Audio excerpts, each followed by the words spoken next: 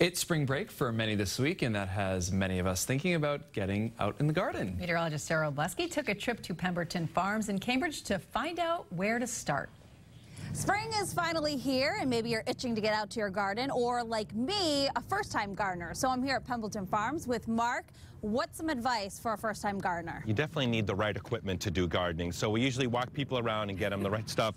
Need a good set of tools, okay, a good rake to do raking the garden and the lawn, good shovel for digging, and then these two, good pair of gloves to save the hands, yes, and a really good pair of pruners. So take away the kitchen scissors, invest. Yeah, I would definitely get a good pair. Okay, so now that I've got the cleanup underway, what's my next step before I start planting? There's an old saying that we have is you put a $5 plant in a $10 hole. Spend the time and spend the money and buy a good set of compost to mend the soil with. So no regular dirt will do. I mean, something to enrich the beds. We have a lobster compost, we have composted manure, there's so many on the market.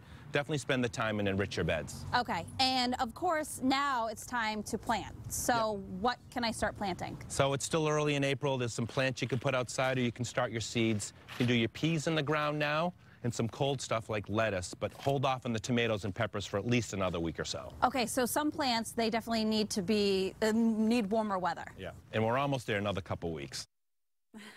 Well, we hope another couple weeks. We better be.